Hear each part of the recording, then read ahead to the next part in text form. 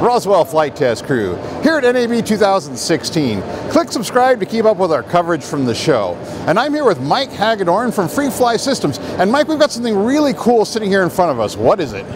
This is the ALTA 8.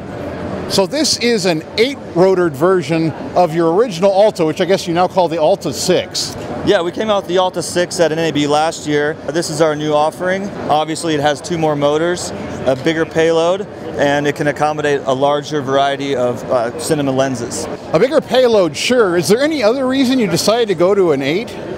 Payload was probably the big factor. We also do get a little more redundancy out of the system, overall thrust margin, and a little increase in flight performance with 8 rotors versus 6 in the air.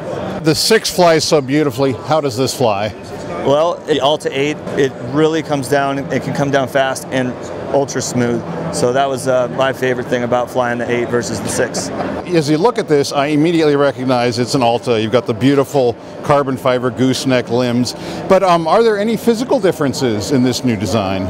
Mostly a little bit of a cleaned up chassis. We've done some styling and also trying to reduce some weight throughout the chassis because it is a little larger footprint with the 8. You know, you have 2 more booms to worry about, chassis material. So we've really taken some time to streamline everything we could in the chassis. The best thing is it still has all the great features of the 6 folding booms. It collapses into a very packable size and deploys quickly for flight.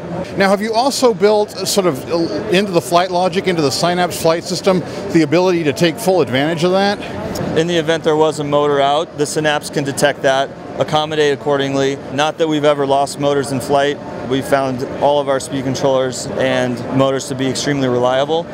But there's also some warning systems in place if there was any sort of a vibration issue that you had with the motor, a damage during transport or something like that, or there was a overheating due to someone maybe flying in very hot temperatures or overloading the system. A warning system will be relayed in that event. As always, the very best from you guys. Let me just ask you this, probably the most important question for the people out there in TV land who urgently want one of these things. What does it cost and when's it going to be available? Well, fortunately, they are currently available on shipping. The price point for the ALTA 8 is $17,500. And you've got your Movi 15 gimbal on top here, which works with your Movi controller, so just a terrific setup overall. Well, Mike, thank you so much. You bet. Thanks for coming by. Absolutely. And from NAB 2016, this is the Roswell Flight Test Crew, signing off.